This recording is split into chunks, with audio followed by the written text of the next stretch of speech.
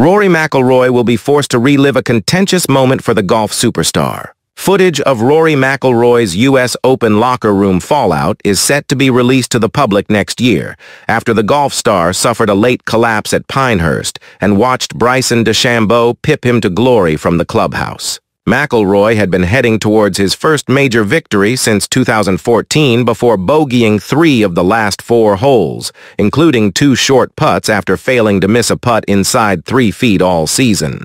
Instead, the Northern Ireland star had to awkwardly watch on as DeChambeau took advantage of his misery before more drama exploded behind the scenes as a result of Netflix's Full Swing documentary, set to air in 2025.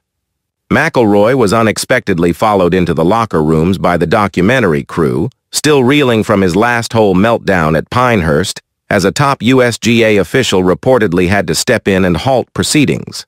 A furious McIlroy made a swift exit from the course and snubbed his media obligations before announcing a break from golf, swiftly following a tense moment in the champion's changing area. McIlroy, who was permitted to use the space as the 2011 tournament victor, was gathering his belongings in an attempt to leave the premises quietly. However, he and his team were followed by a crew carrying a camera and a boom microphone. USGA CEO Mike Wan paused his preparations for the tournament presentations to intervene, asking security guards, "Do we want them in here?"